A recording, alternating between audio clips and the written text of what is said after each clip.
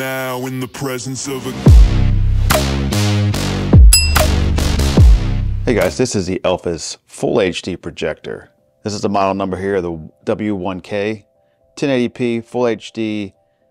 It can support, now it says 4K, but it could support 4K video. So if you got 4K video pumped into the system, it can handle it and work with it and deliver a 1080p image. Some of the great things on here is autofocus. You don't have to manually focus the lens on here.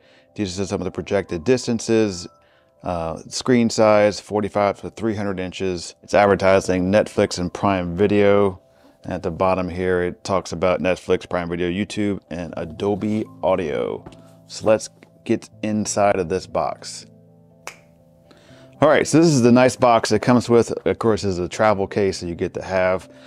But let's go ahead and unzip. Whoa, we want to first see what's in here. We have some cleaning tools inside here, a little micro cloth and some stuff to clean the lens, and probably like when the projector gets dirty on the side from taking in some of the dust. You have a quick start and you have a full manual. Again, the model number right there. Velcroed inside is the case. We have a remote with Netflix, YouTube, and Prime Video. Once you get it all set up, you can just hit those buttons and it'll go right to those different applications. Cord-wise, we have a power cable, HDMI, full HDMI in and out, and let's get to the big stuff. All right, let's look at the unit here. Up front, we have a lens cap up front. Put that back on. Nice black finish, power button, and then let's check out two USB-A ports, HDMI 1 and 2, an audio 3.5mm jack, and your power vents on the side, some speakers on the side, and this is a dust cover that you can remove and clean out your unit.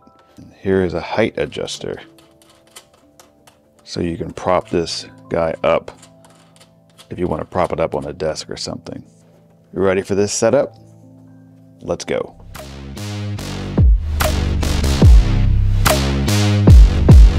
King.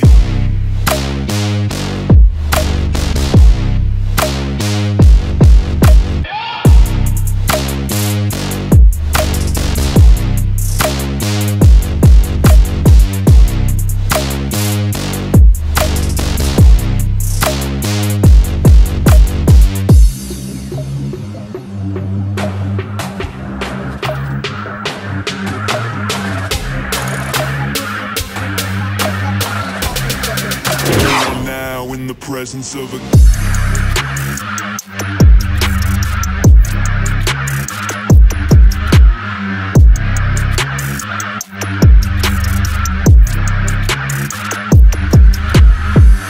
All right, I want to show you some of the menu system here, how you can kind of get it set up. As you can tell, it is off kilter, so I just set up on my couch, and I need to kind of put it and adjust it so it'll be fit.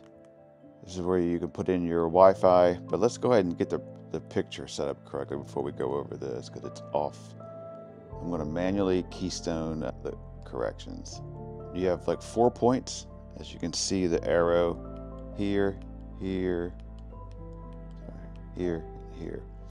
So evidently I want to get it over to the right and up. So I'm going to go to this side, I'm going to push it to the right.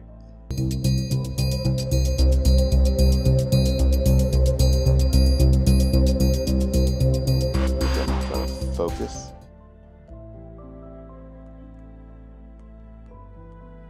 That's about good to me. Yeah, of course you have autofocus, so when the system powers on, it will automatically focus as soon as it powers on. So this is different ways you can set up your projector. Just normal in the front, you can flip it upside down, put it on the ceiling, rear ceiling. So it's just different ways to set it up so the picture comes out correctly. Let's try to look at the different apps that are available.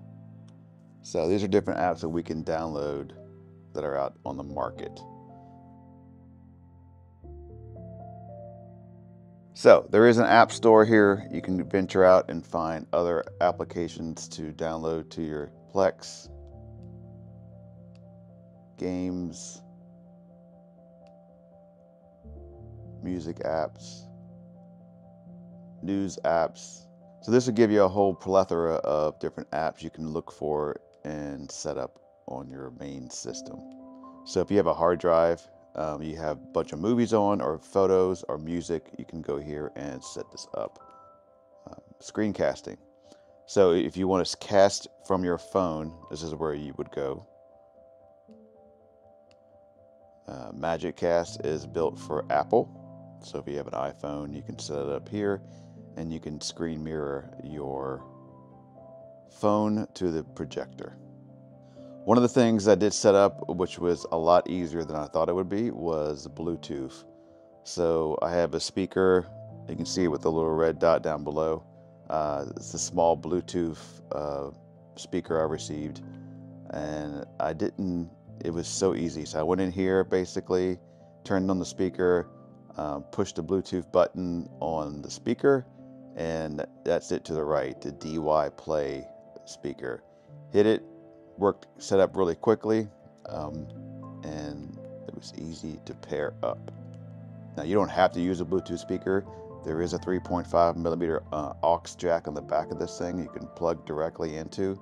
So you have a bigger stereo system that has maybe have a receiver, that kind of thing. You can use that to set up your via cable to your projector. You can also just use this as an open browser. So if you want to search the web here, you have an ability to just go ahead and search Google or whatever you want to go look for out there to put on your screen. So I just want to talk about the picture real quick and how the quality of the picture of this projector is. Now, anytime you go from a TV to a projector, normally you're not going to get the same type of image from a projector than you do a regular standard TV. But also, if you paid for a screen this size, it would be astronomical for the price. So for the price of this projector, to have set up for a movie night, that kind of thing, in your basement or where have you, for the price, man, it is really good.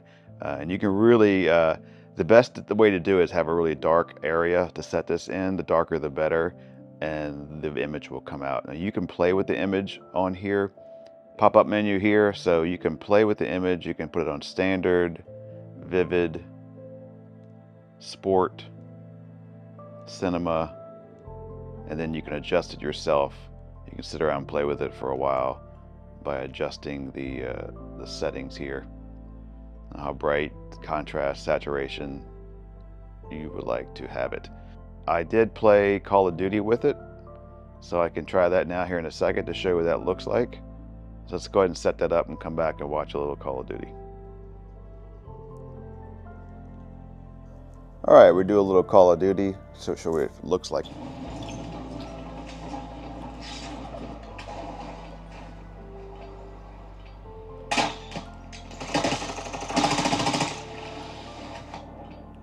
Dropping into the area. Watch the skies.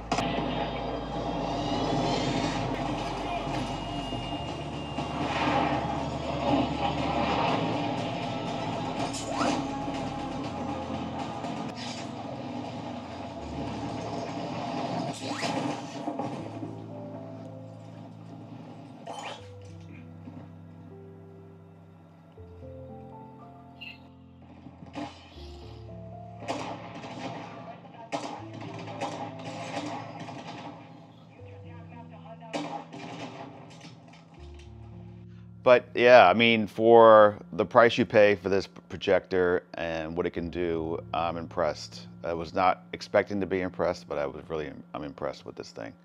And then you can go to the best channel that's out there, Scott's Reviews, and you can watch fantastic reviews. Welcome back to the channel, Scott's Reviews. Today we're talking probably the most anticipated, waited upon small camera, well, not the most, but one of the ones that have been talked about a lot, DJI Pocket 3. I'm filming on that right now. Cross our fingers.